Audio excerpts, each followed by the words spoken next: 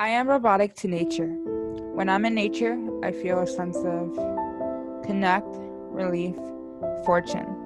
I don't know why, but when I'm in nature, I feel like I'm escaping the city and the real world. I feel like I'm using it for time to heal and reflect for myself as if nature was my therapy. When I'm away from the city and the world, I feel more connected to the earth and to myself. I let go of the worst and worry that I experience on a normal basis.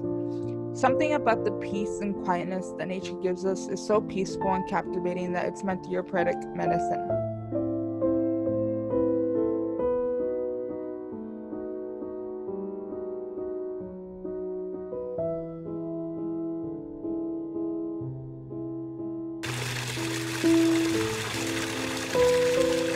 I can hear nothing but the birds and nature calling. I can feel the air hitting my skin as the fresh breeze enters through my nose. I can feel the positive energy that comes from standing in between world's beautiful creations as time seems to be in pause. I can feel myself healing and reflecting everything that has been going on in the past couple of months and weeks. As my feet touch the ground and roots of earth, and my body letting go of all the bad energy that has surpassed me over the last months, I can feel like I have connected my spirit to what seems to me as God and nature.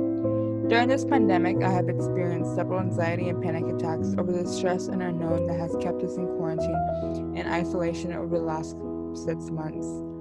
After feeling so isolated from the world shutting down, I let my inner self connect with nature as a therapeutic medicine. Over the last couple of months during quarantine, I would spend my evenings and mornings taking walks and hikes to distress myself and use it tonight to reflect with myself.